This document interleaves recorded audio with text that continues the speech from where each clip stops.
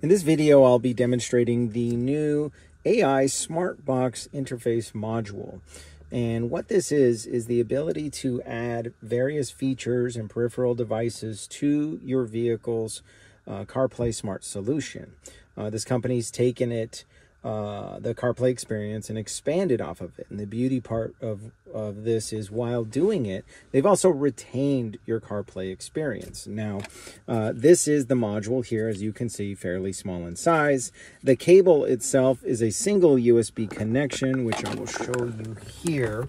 I've already made into the center console. It's a USB-C connection, but for those that have a USB standard, the supplier has also included a USB standard cable connection adapter. So the module has been connected. Once the module is connected and recognized, you can see the little blue LED that's inside there to power the unit on. There's also a USB standard connection here.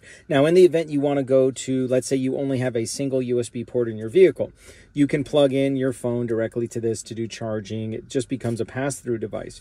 Or you can add peripheral devices to the module. The manufacturer has also included various outside devices like a CD player, for example.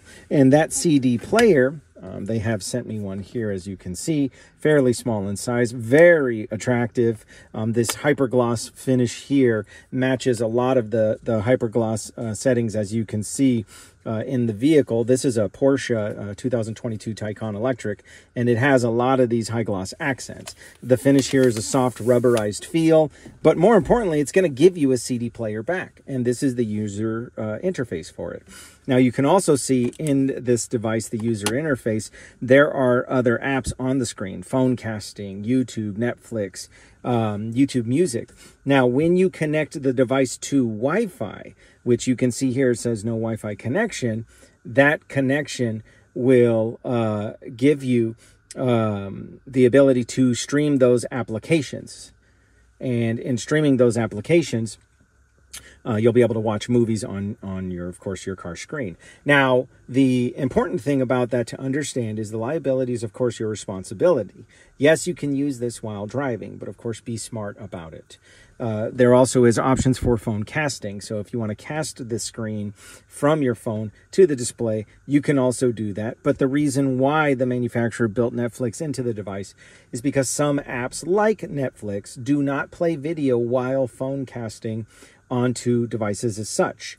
That is, of course, a copyright infringement, and they don't allow phone casting like that. But you can use the app, you can control it from here, and also, again, keep your CarPlay experience going. What the manufacturer also built in was a wireless CarPlay and Android Auto converter, as you can see here. And the reason why that's important is because, again, you may only have one USB port. So in doing so, you don't want to lose CarPlay. So the factory has included that. As you can see here, I'm getting messages while I'm doing the video, of course. But let's go ahead and push CarPlay. Here's your CarPlay user interface now that all of you are used to. You have full controllability of your CarPlay suite. You can, of course, launch your navigation system. You can go back to your CarPlay tiles. And if at any time you want to go back to the factory module screen, you can simply push the Android icon. It brings up this screen. Now, this module uses the factory source control from the radio. So what that means is you don't have to jailbreak your radio or connect a special wire to make it work or anything like that. All you simply have to do, and I'm going to go ahead and show you, this is the factory home key. You push that, the factory user interface pops up. I'm going to go back into CarPlay here for a second, or you can push your source selector from your stereo control buttons. You could push it from your center control panel. It's no different than having a different source, like switching from satellite radio or AM/FM. The operation is exactly the same, hence the reason why you can see the original factory icons on here. So you're protecting your factory radio experience all the way through. The device is very, very versatile, super easy to use, and as you can see, it has some really great features in it for you to experience.